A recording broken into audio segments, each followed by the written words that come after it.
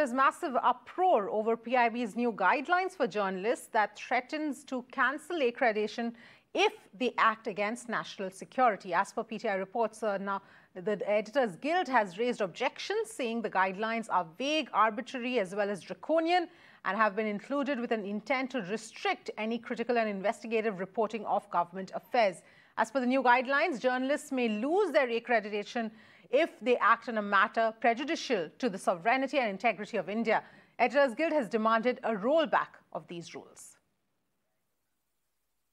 Well, those are the details here coming in at this point in time with regard to these rules that have been put in place at this point in time. This is with regard to the Editors Guild also demanding a rollback now. This is saying that journalists, the new rules say that no accreditation if charged with serious cognizable offences. In fact, the Guild has said that these rules are arbitrary as well as draconian.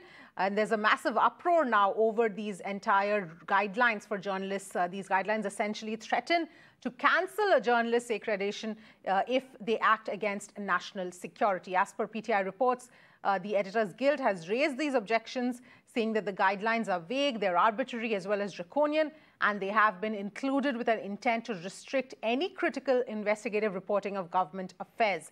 Now, as per the new guidelines, journalists may lose their accreditation if they act in a manner prejudicial to the sovereignty and integrity of India. Ayushman joining us for more details. Ayushman, if you can take us through what these new rules are that are being so strongly objected to versus what the rules earlier were.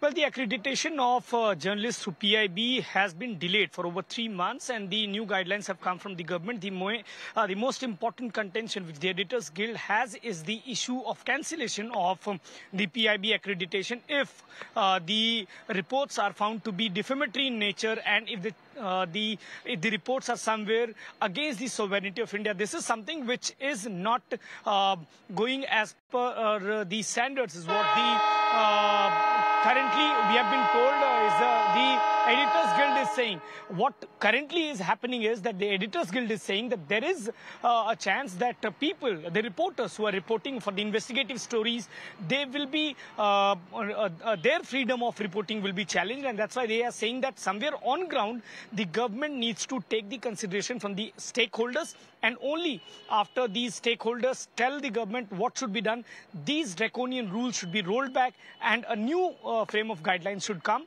The revoking of PIB is something that the Editors Guild of India has condemned, and this is the government's stance on this. All right, Ayushman, thank you so much for joining us with those details.